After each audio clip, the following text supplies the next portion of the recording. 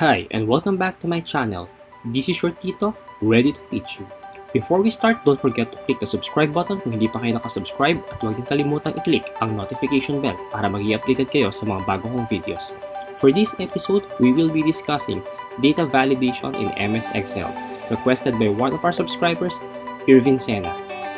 Data validation is a feature of Excel used to control what a user can enter into a cell. Pinipigilan din niya ang mga invalid input ng user.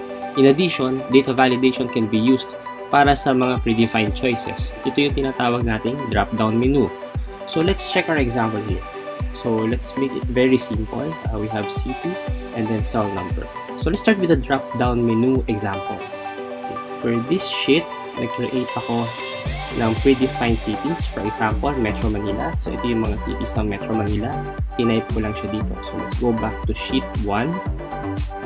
And then, gagawin natin, click natin itong cell na to. And then, let's click data validation. Okay, let's click settings. Okay, dito sa settings tab, drop down dito, hanapin lang natin yung list.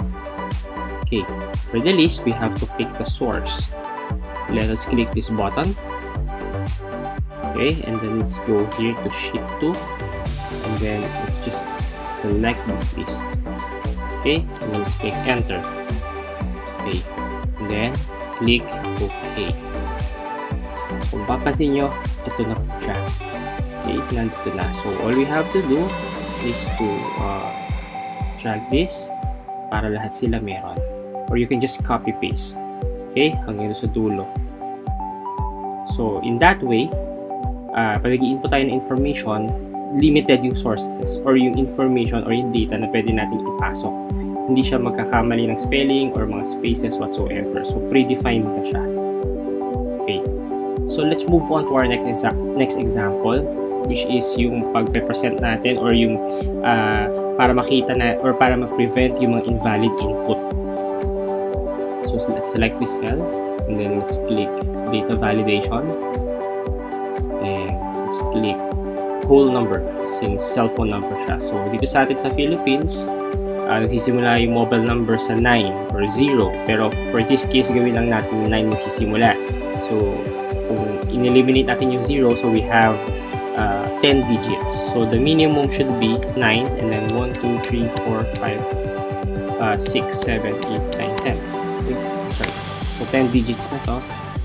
Okay. Sorry. And then, the maximum should be 1, 2, 3, 4, 5, 6, 7, 8, 9, 10. Okay. So, let's go to the input message. Ito, lagay lang natin para ma-notify lang sila. Please input your 9-digit mobile number.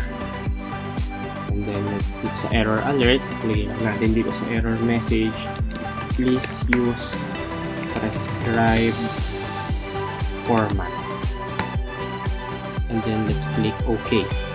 So, mapapansin nyo, lumabas na dito. Okay, please input your 9-digit mobile number. Okay, subukan natin mag-input. 1, 2, 3, 4, 5, 6, 7, 8, 9, 10. So, wala siyang sinabi dahil tama yung formatting natin. What if sinobrahan natin? Lagyan natin. Okay, sinobrahan natin. Okay, so ayan siya. Mag-a-alert siya, sasabihin niya, please use prescribed format, which is yung nilagay natin kanina. So, this is data validation. Kung nagustuhan nyo at may natutunan kayo, don't forget to like this video at mag-comment kayo kung ano pa ang gusto nyong idagdag ko on my future contents. Thank you so much.